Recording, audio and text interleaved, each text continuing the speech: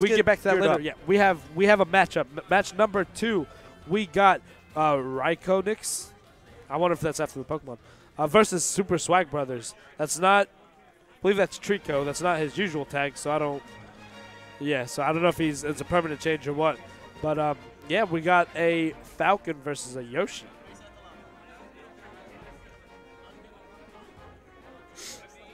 All right. So this matchup. I mean. I'm calling out. We're probably going to see a fair off stage from Yoshi. We're going to see some, that big head just come down. Yeah, Falcon does have a recovery that can be very easily punished because of how just linear and simple it is. So it would not be, weird to see Yoshi get that spike. Yeah. But I mean, we're off. Let's see where we're going. We're going to Battlefield. Both players have both characters, I should say, have up airs that can kind of work around the platforms. They're fast, decently strong, hitting up airs that you can kind of spam under the platform. Right now, already, ooh, almost shield break, but not quite. That move actually doesn't break shield very often, as opposed to what some people might think. It usually ends up poking. Okay, so nice. Already Raikounix at a very significant percent lead. Doesn't get the spike there, but such an opportunity to edge guard. And as I say, that Super Swag Brothers lands on the stage and gets forward smash. So. All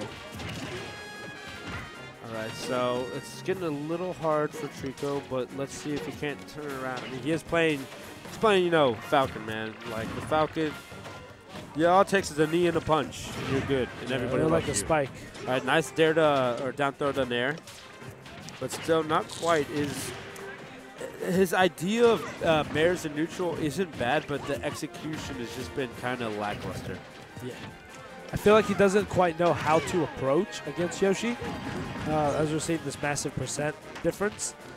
He's really struggling. He's kind of using some random fairs and stuff and like that. Even if it connects, I feel like he's just going for style at this point.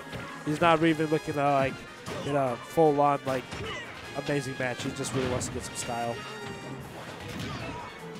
Yeah, he's definitely struggling. It's definitely looking like it's kind of biting him. Gets the Nair to up smash, almost taking the stock, but I mean, already gets the forward smash. That should be it. He's not going to recover. Yeah. That was a nice frame trap, considering Captain Falcon had already used his double jump. At that point, what Trico should have done, or I'm sorry, what Super Swag Brothers should have done, is he was frame trapped into landing, so he was gonna eat that F smash regardless. He should have air dodged. That way he could at least land on the ground before taking the F smash. That way he could get his double jump back, and then he would have been able to survive. Is that kind of thinking that really kind of separates a tier between players? Really kind of helps you take that next step into becoming a more competitive, a stronger player, being able to make those decisions, quick and fast. But we're not seeing a character switch, so let's see if Super Swag Brother got the download that he's looking for and can kind of adapt and really kind of show different results than we saw in that last game. Yeah, it looks like he definitely thinks he can, so let's see if he can. All right, so nice stuff, all right. Doesn't get the punish from the approaching Nair, though. Decides to spot dodge instead. And that is gonna, so close. All right, but he's back, he's living. It's not a bad start. I mean, much better than last round, that's for sure. So he gets his, see, he's going for kind of like a air dodge bait, but at this point, there's no need to go for those because Yoshi has a frame 3 or frame 4 Nair. So that's going to be Yoshi's primary choice. Side B. I don't know what that was. Maybe a misinput. More than likely a misinput. He is doing a little better than he did game 1, so I guess he's actually more trying to turn the heat. He's got to quit fishing so much for the forward airs. And, he needs to just play his game. He needs to actually play, like he's not trying to style in someone. Falcon is one of the really hype characters. He's known for his style, but there are points where you got to play Falcon like you're playing Falcon. Yeah, at that point, he just got punished for virtually no reason. But there you go. All right, so he gets that. Gets the taunt. Doesn't even get the kill. I'm calling a fraud alert on that, dude. You hit the forward smash, even though you've kind of been getting wrecked, and then you taunt as if it killed, and it didn't kill. I gotta do a little call out on that one. Yeah, I mean, Super Swag Brother, he's letting the match get way to his head. I mean, he started out, game 1 was kind of gross, but game 1 he improved much better, and it was fairly close, and now I think he's just letting the game get to him. I mean, you can even see it on his face that he just does not look like he's having fun. He just kind of looks Unless mad. he's just like, he did switch his name. Maybe he's just looking to have a fun day, and he doesn't really care how he does. At which point, I mean, good job for you. You know, it's always nice to have a tournament where you don't care, but I don't know. I don't know what the deal is.